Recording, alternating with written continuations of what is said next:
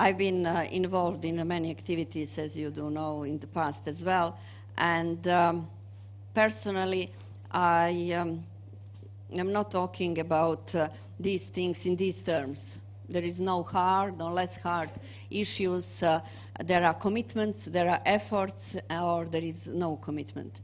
And when Montenegro is concerned, and I've got to say, all different sectors in the government of Montenegro, there is clear commitment. And that makes our tasks not being hard one. So it is very important to recognize what is needed.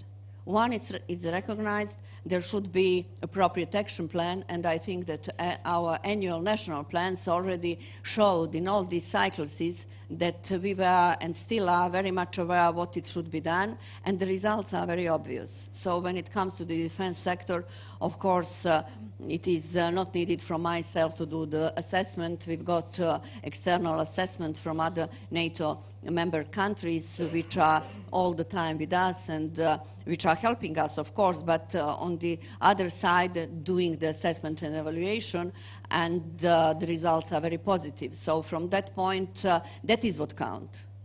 No matter whether it's difficult or not difficult, we are able to recognize what is needed, we are able to find the ways how to implement that. We didn't have any major problems, despite the fact that you could have been expecting that.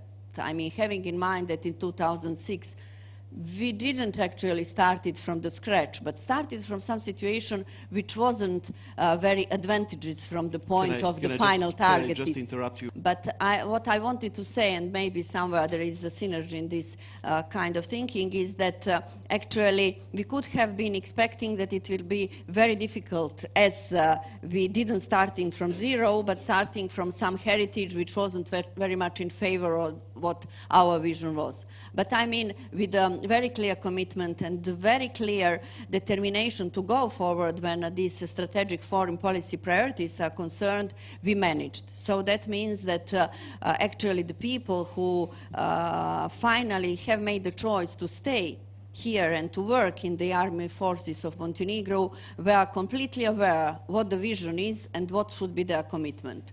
And by this time, they, I would say, did it in a way which was definitely assessed as a positive one, and the atmosphere in the armed forces, in the Ministry of Defense, is, I would say, exemplar one when it comes to the implementation of reforms and of this strategic goal.